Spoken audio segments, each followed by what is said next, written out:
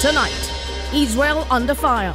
Iran retaliates against Israel's consulate bombings with raining missile fire on the nation. Global tensions spiking as the world struggles to maintain its peace. India decides.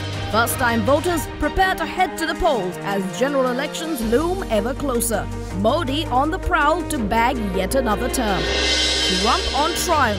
The hush money witch hunt begins as Donald Trump prepares for a blow to his political future. And Happy New Year!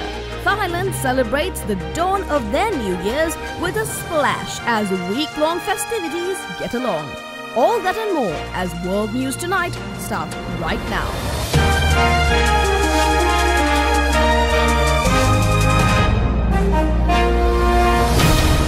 This is Derana World News Tonight. Reporting from Colombo, here's Anuradhi Vikramasinghe. A very good evening and thank you very much for tuning in. You're joining us on World News Tonight.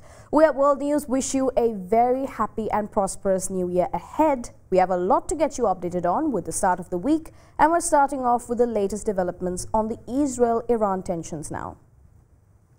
Now, according to officials, President Joe Biden warned Prime Minister Benjamin Netanyahu that the U.S. will not take part in a counter-offensive against Iran, an option that Netanyahu's war cabinet favored after a mass drone attack and missile attack on Israeli territory.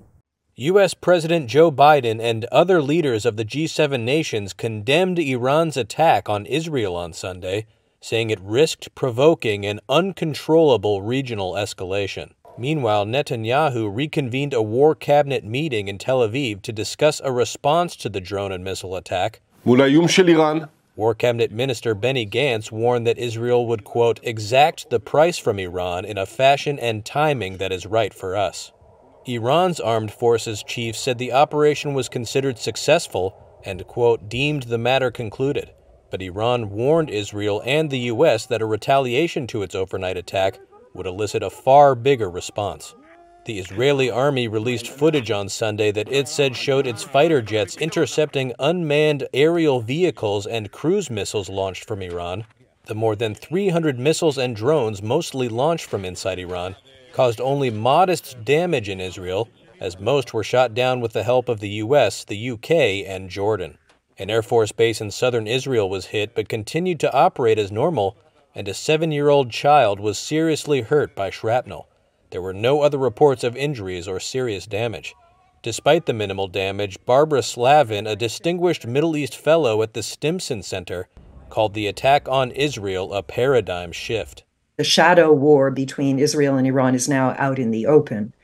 But given that, Iran did it in a very calibrated way, sending these slow drones, hours and hours flying from Iran to Israel, giving plenty of time for the Israelis and the United States and others to prepare. I mean, even the Jordanians shot down a bunch of these drones as they went over Jordanian airspace. Thank God no one was killed. It doesn't appear that there was very much damage. So it was kind of performative. But it was nevertheless a paradigm shift because it was a direct Iranian retaliation on Israel for Israeli attacks on Iranians. Iran's attack was over a suspected Israeli strike on its consulate in Syria that killed top military commanders. It also followed months of clashes between Israel and Iran's regional allies, triggered by the war in Gaza. The threat of open warfare erupting between Iran and Israel and dragging the United States into it has put the region on edge. It also triggered calls for restraint to avoid further escalation from global powers including Russia, China, France, and Germany, as well as Arab nations Egypt, Qatar, and the United Arab Emirates. Turkey also warned Iran it did not want further tension in the region. And due to the conflict, global airlines face disruptions to flights after Iran's missile and drone attacks on Israel further narrowed options for planes navigating between Europe and Asia. Iran's attack on Israel has ramped up tensions across the Middle East. It's also sparked chaos for the world's airlines. The attack by more than 300 drones and missiles prompted carriers to cancel or reroute many flights. Big names affected include Qantas, United Airlines and Air India. Over the weekend, Germany's Lufthansa said it was suspending flights to many destinations in the region. Researchers at Ops Group, which monitors airlines and airports, say it's the biggest single disruption to the air travel industry since the attack on the World Trade Center in 2001. Now avoiding Iran is a major headache for airlines flying between Europe and parts of Asia. They will have to reroute via Turkey or Egypt. However, some restrictions imposed after the attacks have now been lifted. Israel, Jordan, Iraq and Lebanon have all resumed allowing flights over their territories. Major carriers in the region, including Emirates, have since said they will resume operations. What isn't known yet is whether the unrest will hit demand for air travel. It has so far remained robust, despite the conflicts in Ukraine and Gaza. Moreover, in our local region now, nearly 18 million first-time voters are set to cast their ballots in India's general election to be held over almost 7 weeks from April 19th onwards, where Prime Minister Narendra Modi will seek a record-equaling third straight term. Days before voting began, Modi showcased a manifesto that promised to create jobs if he wins. That may be what young voters like 22-year-old Yashraj Singh want to hear. Singh is a student and hip-hop dancer who moved to bustling New Delhi for better opportunities, and he wants a government that understands his struggle. Official data shows nearly 16% of India's urban youth between 15 and 29 stayed unemployed in 2022 to 2023 due to poor skills or a lack of quality jobs. Away from the bustle of the capital in the village of Surana, Aman Yadav's priorities in the upcoming vote look a little different. The 19-year-old has been working his family's land for as long as he can remember. He wants a government that appreciates the hard labors of farmers. Surveys of families in rural areas earlier this year showed their income has grown stagnant or gotten worse compared to before the pandemic. A majority of India's population live outside its cities, and in a 2011 census, those areas employed half of its workforce. The general election will be held in 7 stages until June 1st. Votes are due to be counted on June 4th, and results expected the same day. And now North Korea's ties with the rest of the world continues to see upsets as major global powers make their own means of connecting with the nuclear dictatorship, with the latest of these being China with the visit of the top Chinese diplomats to the nation's capital. North Korean leader Kim Jong-un met with China's third highest-ranking official, Zhao Leji, on Saturday and discussed boosting Pyongyang-Beijing ties. Kim and Zhao also had lunch together, according to the regime's official newspaper, Rodong-Sinmun, which came since Thursday, and the meeting with Kim came on the last day of the visit. Kim also had lunch with Zhao, according to the regime's official newspaper, Rodong-Sinmun, on Sunday. South Korea's unification ministry said on Monday that Pyongyang and Beijing are trying to show their close relationship through this visit. The government added that any country, when interacting with North Korea, must abide by the UN Security Council resolutions. Now there's sorrow in Australia following a fatal outburst of one individual that caused many lives to be lost. Australia's Prime Minister Anthony Albanese laid floral tributes at a Sydney shopping centre after a man fatally stabbed 6 people the day before.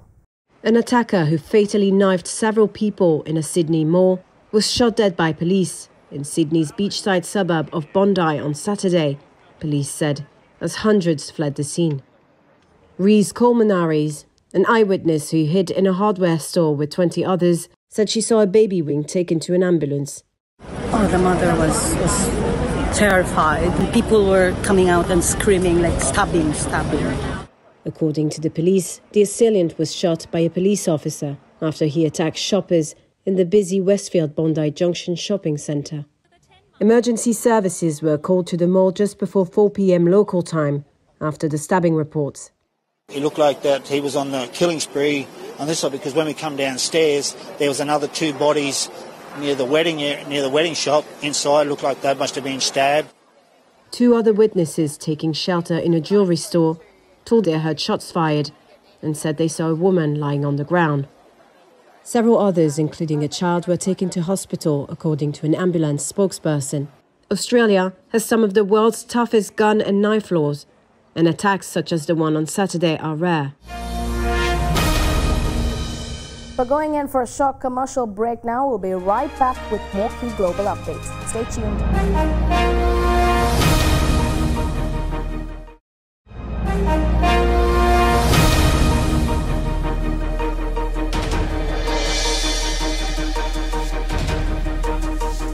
Welcome back. We're continuing with updates on Trump's legal troubles. The trial is upon us. As Trump prepares for a verdict on his hush money scandal, it remains to be seen exactly how the ruling will affect his political future. Donald Trump has entered the courtroom. He was seated at the defense table, crossing his fingers over each other. Trump will make history today as the first former president to stand trial on criminal charges, a watershed moment for American politics, the presidential election, and Trump himself. Trump, the presumptive Republican nominee for president, is required to be present for the entire trial, which could last as long as 8 weeks. In brief remarks to cameras set up inside the courthouse, Trump said that the trial is an assault on America and just an attack on a political opponent. The DA's office and Trump's attorneys are now debating allowing the testimony of Karen McDougal and Dino Sajudin. Trump attorney Todd Blanc argues that including discussion of McDougal's arrangements with AMI, which own the National Enquirer, is not part of the charges against Trump.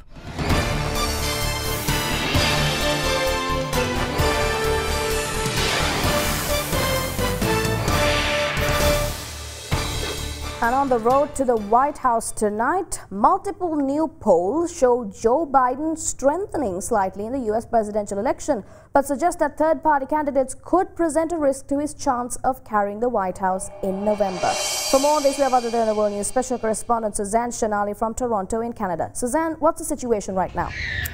Anuradi, according to a poll released on Saturday, Biden has whittled down the 4-point lead Donald Trump held in February, with Trump leading Biden 46% to 45% among registered voters. Despite the narrowing of Trump's lead that the New York Times poll found, the survey located a worrying issue for Democrats. Some voters recalled Trump's 2016-2020 presidency, despite his capacity to sow divisiveness and chaos as a time of economic prosperity and strong national security.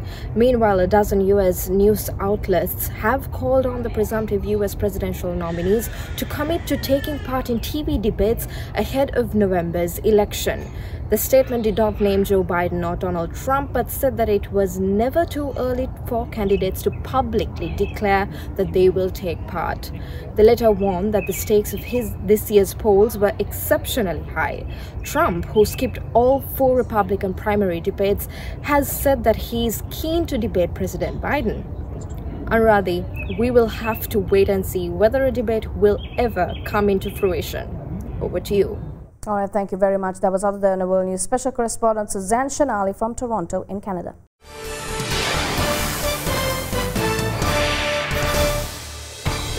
And now updates on the war in Ukraine. The head of Ukraine's military has warned that the battlefield situation in the east of the country has significantly worsened in recent days. Fierce battles are ongoing in several villages in the eastern Donbas region. For updates on the ground, we have other Derana World News special correspondent Simashi Pereira from Moscow in Russia. Simashi?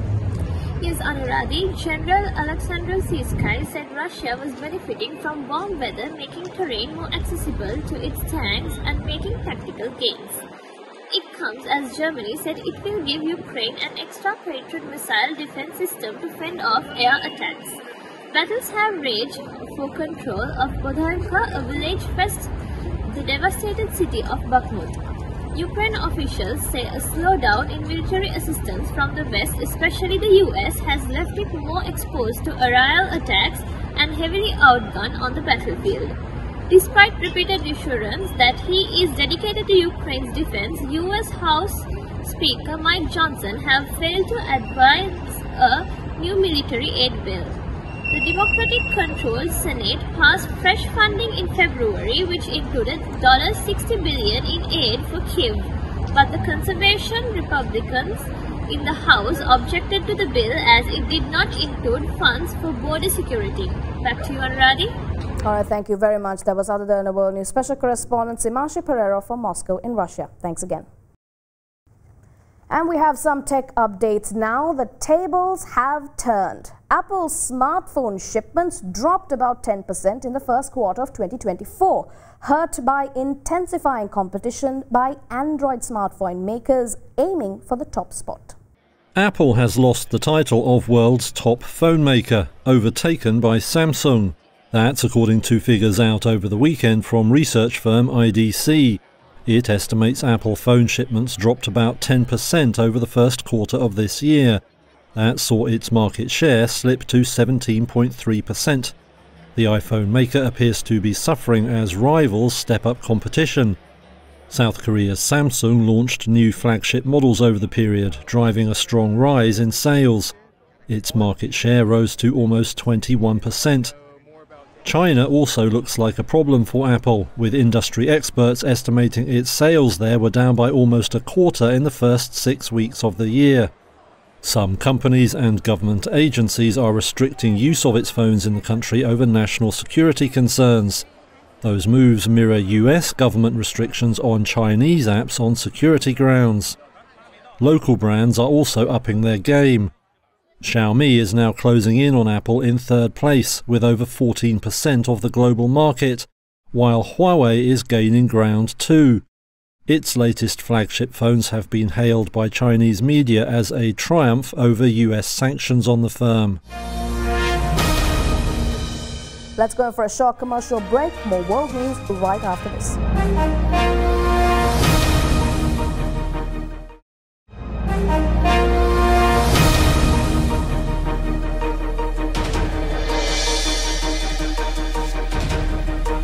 Welcome back. Well, just as we celebrated Sinhala and Tamil New Year's, Thailand did their own celebrations. Thai locals and foreign tourists were being splashed and sprayed with water in the streets of Bangkok as the Southeast Asian country kicked off its annual Songkran festival, ushering in the Thai New Year. Celebrators, a considerable number drenched, strolled along the half-kilometer stretch of Bangkok's bustling touring centre Khao San Road as they joyously discharged water guns and danced to the tunes emanating from the roadside establishments. The Songkran holiday, marking the Thai New Year, will span from 5 days from April 12th to the 16th. The beloved ritual was included in the representative list of the Intangible Cultural Heritage of Humanity by UNESCO in December of 2023. And finally, some hopeful news tonight. Restoration workers and artisans are racing to finish the work of a lifetime to reconstruct Paris's Notre Dame Cathedral 5 years after the major blaze that ravaged the iconic monument. On April 15, 2019, a major fire broke out at the cathedral. The roof burst into flames, engulfing the spire and almost toppling over the main bell towers. The day is still seared into the minds of Parisians. But the scaffolding, which has surrounded the cathedral's facade since the start of reconstruction, is slowly disappearing, and a public reopening is in sight. Some 500 workers have helped restore the monument. Emma Roux is one of them. The stained glass artisan was first called to help remove Notre Dame's stained glass windows. The stint then grew into restoration work. She calls their efforts the work of a lifetime. Notre Dame officials say the cost so far has been over $587 million, and thanks to massive donations, there will be money left over to keep investing in the building. It remains unclear what exactly caused the fire. French authorities have said an electrical fault or a burning cigarette may have been responsible. The reopening is scheduled for December and is currently running on schedule, according to the official leading the project. Well, 5 years ago, all hope was lost, only to be reborn like a phoenix at the Notre Dame. Well, that's all the stories we've got to report to you on World News Tonight. Join us again next time for more updates from across the globe. Till then, good night.